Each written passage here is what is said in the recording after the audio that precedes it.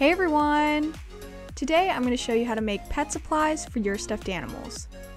Depending on the size, they could be pets for your stuffed animals or a pretend pet for yourself. Now let's get started! Okay, so I first want to introduce some of the pets I'm going to be using. Of course, I have Cheddar, and she could really be a pet for a stuffed animal because she's so small. And I also have this little Shiba dog that I think is named Boo. I'm not sure if he was based on a real dog, but I think he just became a popular character a while ago. And he came with this really cute hoodie, but since it is cold outside, I'll leave it on. Okay, I'm going to start with a really easy 2-in-1 collar and leash that can be for any stuffed animal. So all you need is a piece of ribbon that kind of matches your stuffed animal's size. And I'm going to first take the end and wrap it around 2 of my fingers like this, twice. And the shorter end should be away from you, and you want to keep this end as short as possible, but this might take a few tries to get exactly how you want it. And I'm going to first pull up the ribbon on the bottom to be over the top one, and then I'm going to pull the new bottom one over my 2 fingers. And this is what's called a slip knot, which I've done in all of my crochet videos. The only difference here is I'm really trying to get this little short end as short as possible. And that's just because I don't want it sticking out, but it's not really a big deal if it is. But pretty much you can pull on one side of the ribbon to make the loop bigger or smaller, and then that way it's easily adjustable to fit over your stuffed animal's head. So once I got it on, I can tighten it a little bit just so it's snug, and now pretty much the leash and collar is complete. And then with the other end of the ribbon, you can do the same thing to create an adjustable loop that can go on your stuffed animal's hand if you want. And by that stuffed animal, I mean the one that's going to be like the owner, so they could be taking their pet out for a walk. And now that I think about it, I don't think cats go on walks, but I know Cheddar has a lot of fans, so I wanted to include her. I'm going to make a name tag for her a little bit later, but next I'm going to make a more realistic collar for a slightly bigger stuffed animal. So this is Snuffles. I've had her for a very long time and would always treat her like my little pet pig. To make the collar, I'm going to cut out a long piece of felt, and if you want to do a no-sew version, you could just leave it like this, but pick a color that you want to be the collar. And I'm going to make sure this fits around her neck while overlapping a little in the back because I'm going to use Velcro to close it. And next I'm taking a piece of fabric that I want to be the outside color. This is honestly about 3 times as wide as the felt piece, and I left extra at the ends. So I have the felt piece kind of centered but a little closer to one side, and I'm going to fold over the shorter side first. Then with the longer one, I'm going to do a smaller fold to give that a clean edge and then fold that over.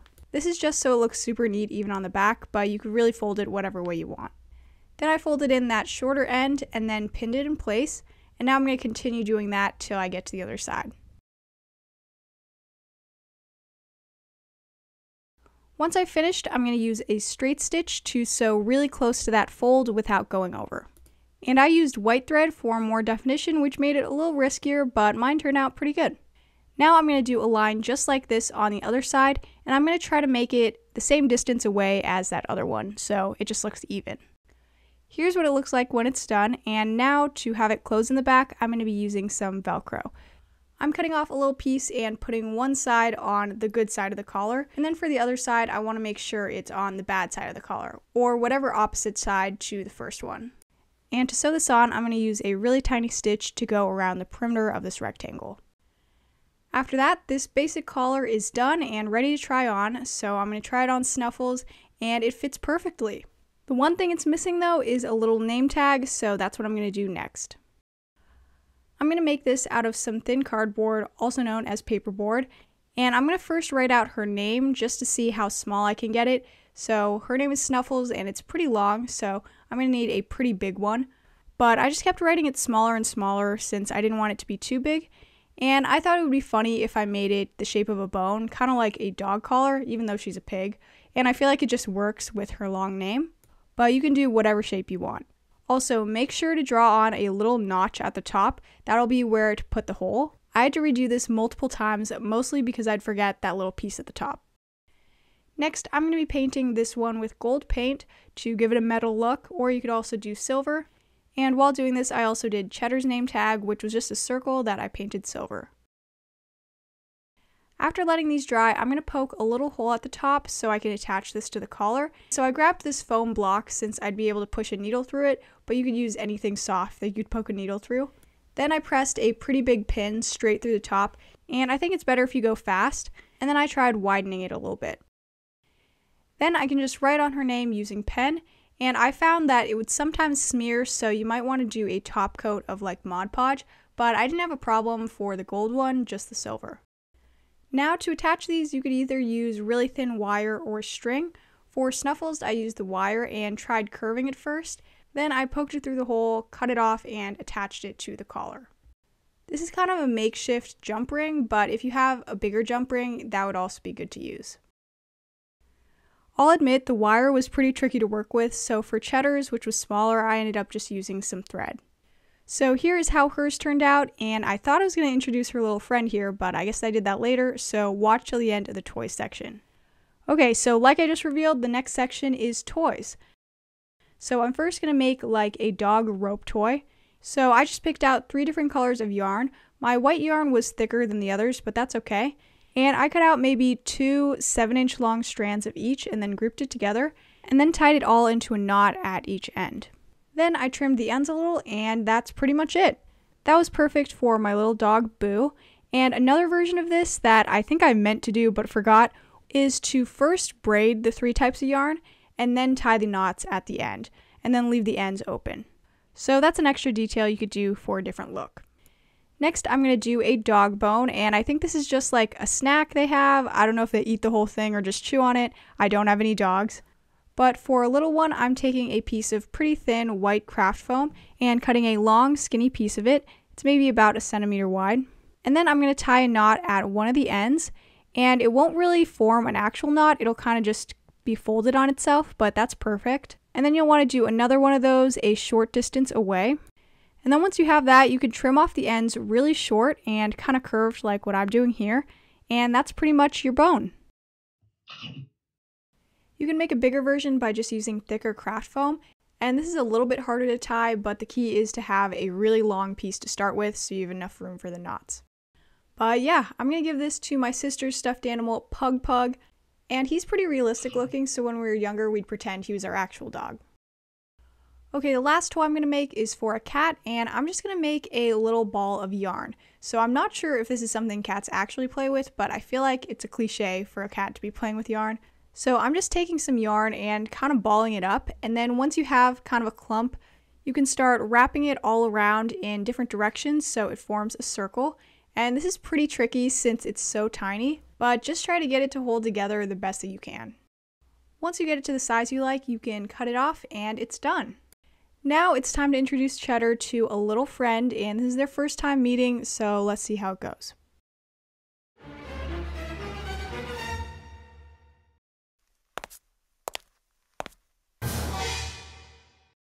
I used this felting kit to make an adorable cat and thought maybe they could be Cheddar's pet cat or even like a sibling. So if you have any name suggestions, please comment them down below because I don't have one yet.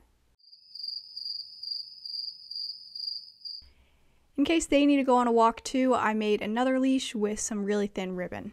But yeah, so now Cheddar has a little friend, and there are actually a lot of these felting kits with other kind of pets, so I might be making some more. Next, I'm going to move on to making some food and water bowls. I'm first taking a toilet paper roll and cutting off a piece, whatever height you want the bowl to be. I think I ended up making mine a little bit shorter later. Next, I'm placing this on a piece of paperboard or cardboard and putting a bunch of liquid glue inside where the two meet. I used a really thick layer to make sure it would stick, but that just means the drying time will be longer. I put something pretty heavy on top to make sure it would stay down while it was drying. Once it's fully dry, I'm cutting off the extra really carefully around the bottom edge. And unfortunately, my camera cut out during this part, but all I did was paint it red or whatever color you want. And next, I'm going to write on my pet's name with a Sharpie. A paint pen would be good for this too. I somehow did a pretty good job just winging it, so I got lucky there. And then to give it a little more decoration, I did some paw prints off to the side. And now that I think about it, I probably should have done hoof prints, since it's for a pig.